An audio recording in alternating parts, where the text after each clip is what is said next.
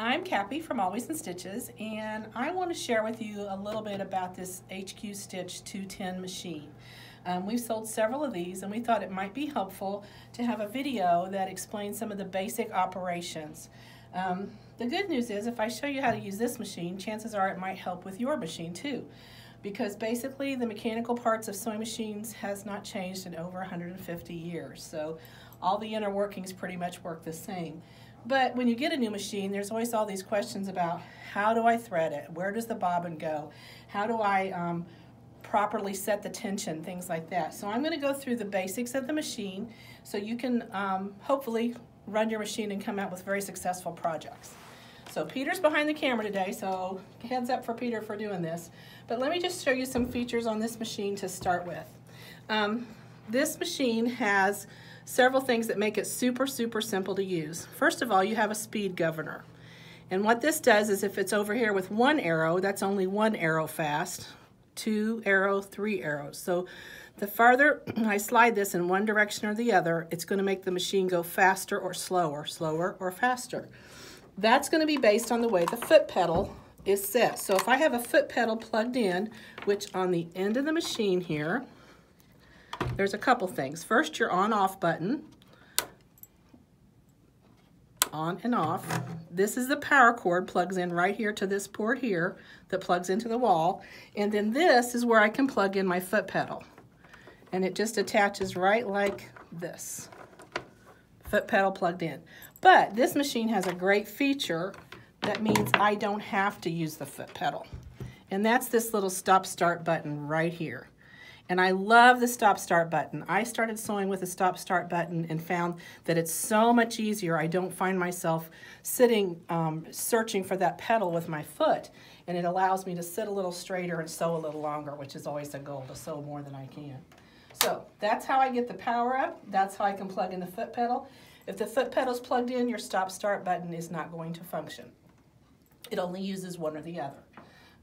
But whatever speed you had it set at, the foot pedal, if I push the foot pedal to the floor and this is on slow, it won't go any faster than what this is set at. So this helps govern the foot pedal as well as this, how far you push the foot pedal down. So the first thing I'm going to want to do with my machine is I'm going to thread it. Now we recommend always use a good quality thread. This is an Aurifil thread. And what I like about Aurifil thread is it tells me the weight, it tells me the how many yards are on the thread. It also gives me the color. It gives me a lot of information that when I'm sewing, I make sure my thread matches my project and my thread matches my needle. So it's thread, needle, tension. Thread needs to match the needle and tension needs to match the thread. So it's a 3-step process. So what happens sometimes with this Aurifil thread, see how this is kind of wonky and I'm kind of, the beginning is hard to find. So let me show you a little trick. This end right here pulls off. And now I can find my beginning thread and get it straightened out. That little piece is just a little extra that needs to go underneath, and I can put that right back in the thread now. And I'm ready to go. So that's how I keep my thread from being backwards.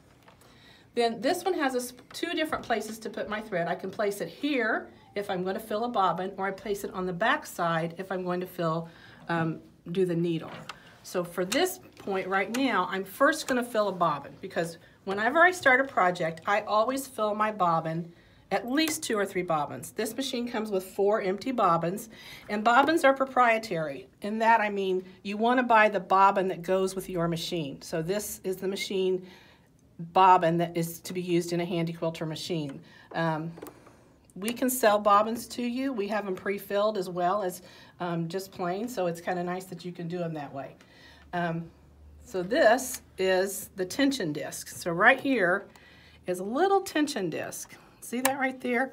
And this is like flossing your teeth. You want to be sure you go through that tension disc, because if you don't, your bobbin isn't going to fill correctly. Now, there's also a little hole on the side of the bobbin that you can push the thread up through. If it's helpful to you to push that up through that hole and then hold that when you put it on the bobbin, you can. I have a different technique because I don't like that thread sticking out the top. So I'm going to wrap my thread around a few times and come back and hold it right here. And then in order to engage the bobbin, used to be we pulled out the hand wheel, but with this machine I just push the bobbin over. And you can hear it make a little beep. And it says on here SP, that means spool. It's spooling a bobbin is what the SP stands for. We get several phone calls. They'll say, my machine won't sew. It has 5P in it. What's wrong with my machine? It won't sew. And I'll say, well, just reach up there and push your bobbin motor back over to the other side, and it sews every time. But commonly that happens. So right now, just push it over to there. I've got a hold of this thread, and I'm going to push the start button, and she starts spinning. Now, this is set at the slowest speed. I can fill the bobbin super fast, but I don't get a nice even fill. So I always recommend to go at least slow to medium on your speed. You don't have to fill a bobbin super fast. But to start, I always start with, oops, and see there's a mistake. There's what happens. It came out of the tension disc. So see how it got full? This is perfect. Look how that got on there. I don't want that. I gotta take all of that off of there, okay? So we're gonna stop filling the bobbin at that point. There's a thread cutter on the side, so I'm just going to cut off all this excess thread. But if you look at this bobbin, see how firm that is? See, it's nice and tight. It's not necessarily even, but it is tight, and that's the important part. I can push the thread up and down to make it more even if I need to. So always start out with at least 2 bobbins off of any spool of thread. With the Aurifil thread, I know it's going to last so long that I can fill 2 or 3 bobbins when I get a new spool and just keep them with it. When I'm ready to start the next project, I just pop another bobbin in. So let's start with threading the machine. I could spool from here if I have threads that are wound in such a way, like this one might be one that would work well to go to be upright.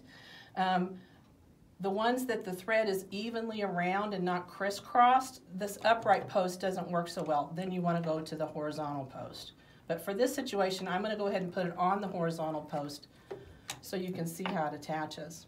So I'm going to put my thread here, and then there's the big debate about over or under. At the end of the day, it doesn't really matter as much as your thread is secure is the main thing. So this spool cap has 2 sides, a flat side and a pointed side. Because of the type of thread this is, I want to put it in this way so that that's nice and tight, because what I don't want is this spool of thread wobbling around. I want that spool of thread to stay secure. So when the thread comes off, if you can see the thread, it just spools off. And then I'm going to follow the directions. It has me go here for 1, right up here, down here for 2, and I put a little tension on the top of the thread so that I can feel it kind of pulling through. And I go up here for 3, go through this little take-up lever, back down, and next to the needle is another one right here. And then this has a needle threader. Needle threaders are awesome, providing you know how to use them. So to get this position correctly, I'm going to push this button right here, which is the needle up and down. And push that down, push that up. So now I know my needle is exactly in the right spot. And I take the needle threader down like this and engage it with the needle. So I want you to think of it like a gate, like a swinging gate. So this comes down and the gate is open, but I need to close that gate for the needle to catch the thread. So then I take the thread and go from the left side so that it's over that little loop right here, and I go in front of the needle, and I can feel that thread get caught by a little wire that's coming through the eye of the needle right now, and it's super tiny, it's hard to see. But if you can imagine, it's a wire thin enough to go through the eye of a needle. And I simply then release the gate and kind of let it go back up, and now you can see I have a loop on the back of the sewing of the needle that I can just pull that loop, and I've threaded my needle. So it makes a super, super nice thread. That's one of the things that we spend the most time teaching people how to use. The next part we're going to do, once we have the needle threaded, is we're going to replace the bobbin. So here's the empty bobbin that came in the machine, just like the other. And I want to take my thread so that my bobbin, the thread is coming off the left side of the top. So it looks like the letter 9, or the number 9. No, it looks like the letter P, sorry. not the number 9, the letter P. So the thread looks like this is the top and there's the stick of the P coming down. There's actually a diagram on the lid for the bobbin that shows you that, so that the thread's coming off the left side over the top. I'm going to drop that bobbin right down in the hole, and there's a tension disc right here that I needed to catch, and there's one up here. So I go up like this, and it's caught both tension discs. Now, just like the picture shows, I'm going to leave this thread just sticking out because there's a little gap right here that allows that thread to stick out the top. So my thread is on the top sticking out, but the lid is on the bobbin. Then I'm going to take this is our old home ec trick, I'm going to take my needle thread, I'm going to hold it, and I'm going to use my needle up and down button. So here's my needle up and down. I'm going to push it once, puts the needle down, push it again, pulls the needle up. And that pulled up my bobbin thread. See, right there's my bobbin thread. So now I have both threads together. I'm going to pull them through the foot and to the back. Then my thread cutter, which is up here on the side, I'm going to just cut the thread. So now I have a nice length and I don't have all this extra thread hanging around. So now I've threaded the needle, ready to go, ready to sew. The other things you're going to want to look at now is how to adjust the needle position, the stitch length, and to choose your stitches. So over here you have this little LED window and it says 01. That means I'm in stitch 01 right now. So it's just a straight stitch. If I push this button, it tells me that the needle is right smack dab in the middle, 2.5. This is a 5mm opening, so 2.5 is exactly the middle. And I'm going to push this button, and now Peter, watch the LED number. Let me change it a little bit. So see how the number's changing. Okay, now I'm going to go back down to 2.5. Now watch the needle when I move that number. So the needle moves just the littlest bit. And now when she gets to the end, here it goes beep, beep, beep, she's saying I can't move anymore. So I can move that needle to the left or to the right, depending on what I want to sew. And that's how I move my needle position. That's also, if you're doing a zigzag, how you're going to change the stitch width, not the length, but the stitch width if I was doing a zigzag. So I'm going to go back to 2.5 because that's the middle.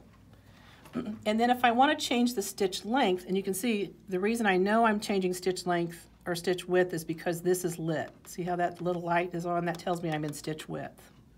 Light there, that tells me I'm using this screen. Stitch length, which is this button, now see how this went up? This is 2.2 millimeters. Again, I can change my stitch length. So I can go up to 4.0, which is kind of a top stitch length. If I was doing paper piecing, I'd be down around 1.5, 1.8 in there, fairly small. So this is what changes my stitch length. So we have width, we have length. And then these are what are called your quick set buttons. So this machine has 20 stitches. If I want to quickly go to stitch 12, I can push 11. And now, if I want to go to the next one, I just push 11 again, and it gives me stitch 12, 13, 14, 15, 16. Or it goes back to 11 because 16 then starts the next stitch. So these are buttons that help you choose. If I want these 4, I'm going to use stitch 1 to give me 1, 2, and every time I hit it, it picks the next stitch. If I want to pick these 4 stitches, I'm going to start with stitch 6 and hit those till I get to stitch 10, and then it goes back to 6. 11 gives me all 11 through 14, 15, which are buttonholes. I'll show you those in a minute, and back to 11, or this goes 16 through 20. Now, any one of those stitches can be adjusted, the stitch width and the stitch length. If you notice, some of these are decorative stitches, so the machine's going to lock out. It's not going to let me adjust or change a decorative stitch so that it will distort it to the way that it won't function. So your decorative stitches will have a lockout, and you'll hear it go beep, beep, beep, beep, beep. That just is a time where the machine's a little smarter than we are, because sometimes she knows what it can do and what it can't. So if you hear that beep, beep, beep, it just means, okay, wait a minute, you're not doing something the way that the machine's designed to do. So let's go back to stitch 1, which is basically just your straight stitch. In order to do just a basic straight stitch, I'm going to put my fabric in the machine. I'm going to put the presser foot down. There's a lever right here at the back to drop the presser foot. It's just a black lever. And I'm using the stop-start button. So I'm set at medium speed, straight stitch in the middle. I can check my stitch length is 2.2. But if I want to make it bigger, I can. I'm going to stay with where it's at, and I'm going to push the start button. And the machine starts sewing. She's kind of quiet. You notice she doesn't make much noise. She's small. She's a 3/4 size machine. It's a great to take to class machine. Now, if I want to stop sewing, I'm going to push this bullseye button right here. What that does is that locks my stitch. So you saw it continue to sew even though I'd pushed the lock button. And I take my fabric out, and I run it through the cutter, and there I have this nice even 2.2 millimeter stitch. And you can see on the back there's a little lock, and there's a little lock there because when I started the stitch I locked it. So there you have, that's the straight stitch. Now this is a 2.2 length. If I wanted to change the stitch length to bigger, let's go to a 4.0 stitch length and see what she looks like next to the other. You're going to see this is a much longer stitch. Again, this time I'm just going to push the stop button, and it just stopped sewing. It didn't lock it. Now you can see the stitch length on this is considerably longer than this one. And I might want to use that for a basting stitch or maybe for top stitching. So that's how I adjust my stitch length. Then I can choose all the different stitches to do different decorations. I encourage anybody who buys a new machine to go through all the stitches. Get a sheet of fabric that's just a solid color and get a contrasting thread and go through and sew every single stitch.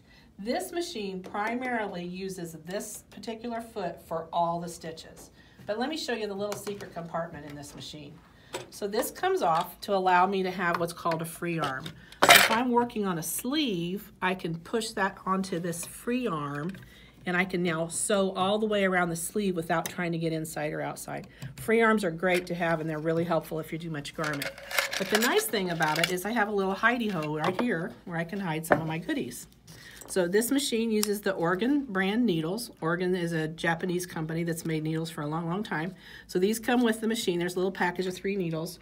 But I also can use the Janome needles in it. And I would suggest getting a selection of assorted needles, the 9, 11, a 14, 16. Based on the size fabric and thread you're using, you're going to change your needle size, okay? Let me show you real quick while we're here how to change a needle. So there's a thumb screw right here, and that just lifts the needle out. And I choose the selection of the needle I want to use for the garment or the whatever I'm sewing. I'm going to use a 16, which is a really heavy needle. And here's what's cool. This is how I don't waste my old needle. I take and seat that new needle and put the presser foot down, makes it a little easier to reach. Push that new needle into that hole, and then I take the point of my old needle and put it in the eye of the new needle and use that to push that needle up. And that holds my needle in place while I tighten the thumb screw. So I'm sure that that needle is all the way up where it needs to be. Because if it isn't all the way up in there, my tension's not going to be right. So there she goes, up all the way. And now I tighten my thumb screw just a little tight, and now my new needle's in place. The old needle, throw it away. Every new project deserves a new needle. So every 8 hours of use, or if I'm sewing heavier fabrics, I might even change more often. But every project deserves a new needle. Package of needles is, I don't know, $5? Yeah, $5.99 for this package of needles. If you buy the machine with us, you're going to get 20% off that retail price.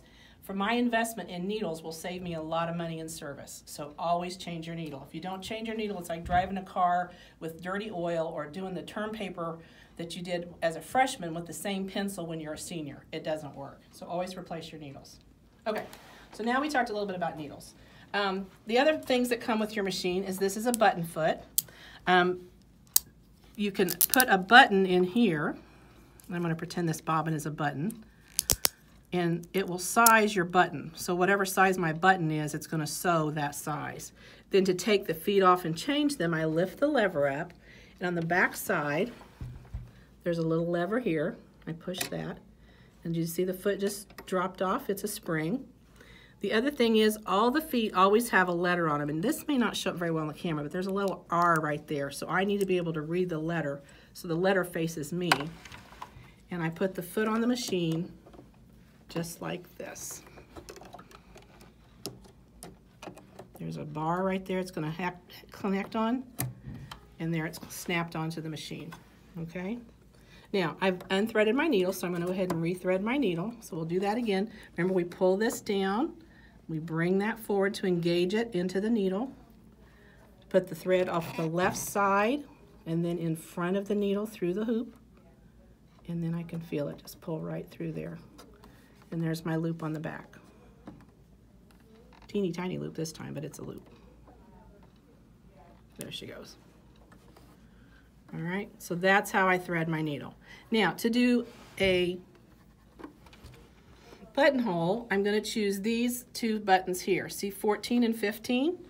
So to get to those two stitches, I'm going to choose 11, and I'm going to choose 14. So I'm going to hit this till the number says 14. Okay, now I'm ready to sew a button, but I have to get the microphone ready. What do you mean by a microphone? Well, let me just show you what happens. With the sewing machines that have the built-in buttonhole makers, you need to have the machine talk to it. So in the back here, oops, in the back right here, is a little lever. And see how it kind of looks like a microphone? You pull that down and make sure it comes in contact with that button foot right there. And what happens when this moves back and forth is this lever senses the area it's supposed to be sewing. So now when I run my button foot, first of all, you always want 2 or 3 layers too. You're not going to sew a button onto just one layer of fabric. If you have to sew under just one layer, you need to put interfacing or something to support it.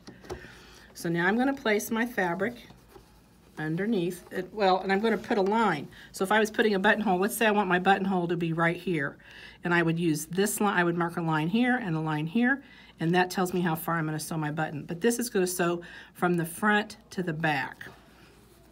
So I'm going to slide my spot up there that I'm ready to do my buttonhole. I'm going to drop my presser foot, and I'm going to push the start button. Now I'm not going to do this like rabbit fast. I'm going to stay about midway.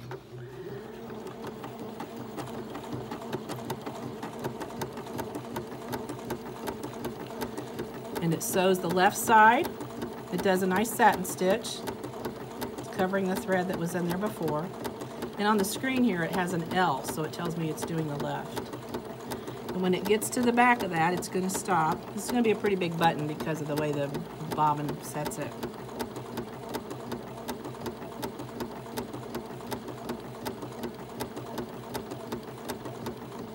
Okay, it's sensed the back of the hole, so now it's coming down and it's doing a stabilizing stitch on the right side.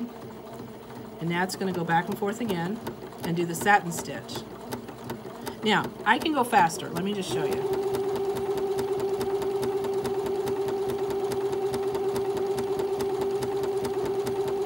When it gets to the top, it'll stop, and it'll finish that tack to finish it. There we go. Then when it gets to the end, it's going to stop and lock the stitch. And she's done. So I pull this up, and if I'd have had scissors, I'd have trimmed that up a little better, but you can see there's my buttonhole. And if I had the button to put it in, here, you can see the hole actually does fit the width of this with a little extra so that it can slide through. So she knows how big to make the buttonhole when you put that in there. So that's your buttonhole foot. It comes with the machine. Many of us don't do buttonholes anymore because we're not doing garments, but I can tell you I've had to replace things, and that's nice to have a buttonhole foot. The other foot that comes with this machine is the F foot, and it's for doing decorative stitches. So there's an F inside there. I don't know if you can see it, but there is an F. And what happens with this is there's an open valley underneath the bottom of the foot. So when you look at this area right here, where the A foot is solid across the bottom, this is flat, this has an opening. And the reason that has an opening is so that the decorative stitches have room to process the thread through there. So same as I did before, I'm going to lift this presser foot up and I'm going to push it down in order to catch that little handlebar. And now if I do a decorative stitch, let's pick let's see, let's do stitch 20. So in order to pick stitch 20, I push the 16. It says 16, but I'm going to keep pushing it now until it says stitch 20. I'm now in stitch 20. So to sew this decorative stitch, I put my fabric underneath. And again, whenever you're sewing decorative pieces or more than one, just a straight stitch, you want some heft in there. So I've got 3 or 4 layers, I got almost 5 layers there of fabric in order to support the sewing. So now I'm going to drop this and I'm going to let it sew. And this is one of the decorative stitches that comes on the machine. These are nice for, you can put a little edge. You can use multicolored thread and put an edge on a shirt or put the edge on a pair of pants, anything like that. When I get done sewing this, see, I should have cut my thread, bad technique. What I want to do to stop sewing though is I'm going to push the bullseye. Now it's stitched a couple more stitches because it's finishing the design. That's what the bullseye does. It locks it and finishes the design. And then I'm going to just cut it on my thread cutter. And there you can see the decorative design. Well, I've got a thread running through it because I didn't pull my thread out, but here we go. Pull that right out. There you go. That's a pretty design. And it looks as good on the back as it does the front. That's the other thing. It can be done either way. But this makes a nice little edge on a shirt sleeve, or if you want to do finish quilting and use this particular stitch, you can do it, make it look like a crazy quilt. That's a great way to use that. The other accessories that come with this machine are what I call the Mickey Mouse. This allows you to take the foot plate off of your machine. So this just goes right down in here, and this is just basically a screwdriver. I'm trying to do it so my hands don't get in the way, but here, let's do it this way. So here you go. You're going to take this and just put it down in the screw like that, and then this just unscrews it. So the reason I want to do that is I want to keep the area inside the bobbin case clean. So that area needs to be, every time I change the bobbin, I want to take off my foot plate and make sure that I've got no lint building up in my machine. That's one of those things that's kind of a bad thing to have. So I always put this in a safe place where I know I'm not going to lose that screw, because believe me, I've lost more than one. There's kind of a hyper up, so I can lift that presser foot like really high, and then this little plate just comes right off. This is the mechanism of your machine. This is the rotary where the bobbin and thread come around and make the stitch, which is kind of a magical little thing. But this comes out, and I want to clean that out. Don't blow air into it. If you want to take your vacuum cleaner and put over that and suck out, that's fine. But blowing air into it just drives the fibers back into the machine, and that it causes damage long term. So I'm also going to check my bobbin case holder to make sure that it's nice and clean. Brush it out, wipe it off. If there's any nicks or cuts on there, it might be time to replace that. But this just drops right back in, and there's a nice little arrow right here. There's a teeny tiny arrow. You can just barely see it right there. And I drop this in so that this arrow is right across from that screw. That's how I know it's in the right place. And you'll feel it kind of, it sets down in there just like it's supposed to. And then I just put this plate back on. I put the screw back in, and I tighten it up. And that's how you clean the machine. If you buy a machine with us, you do get an annual cleaning that's free. Once if it's under $1,000, you get 3 of those over 3 years if it's over $1,000. So the price point on this machine would allow you to get 1 cleaning. You also can have more classes in the shop. If you feel like you need another class on this machine, this video is not the only thing that you'll get, because we're always here and willing to help answer your questions. The other thing that came with this machine that I didn't actually show you, but I sort of did, is the seam ripper. I rarely have to teach someone how to use a seam ripper. Pretty much everybody knows how. So you're going to get the seam ripper, you're going to get the button foot, you're going to get some needles, you're going to get 2 different feet that you need, you're going to get the Mickey Mouse screwdriver, then there's the posts to hold your threads, the foot pedal, and then there's 4 bobbins comes in this machine. So that's enough to get you started, but we do sell the bobbins if you want to have more. I think I've told you about everything you need to know about how to basically operate the machine. It does come with a carry case, which is super nice if you're taking it to class. That's why I would buy this machine, She's 3/4 size, so she's not quite as big as most machines, but she's perfect for piecing. We've actually run pleather through this and it takes it no problem. The instruction manual is really well written. It's got nice pictures. It explains everything in the machine and how to use it, all the accessories. So if you can't watch the video or you still have a question, just like here, it shows you exactly how to put that foot on. So everything's in there that you need in case the descriptions we've given you don't help. But lots of ways to tell you how to use the machine.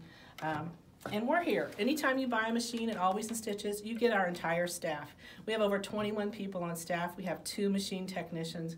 We have 2 or 3 people who are specifically trained to work in the machine department. So it's, at the end of the day, we are a good value for your investment. I'm so glad you bought a machine with us. If you're watching this because you purchased a machine, hopefully this answered your questions. If it didn't, call us. We'd love to help. Our number is 317-776-4227. And enjoy your machine. Happy stitching!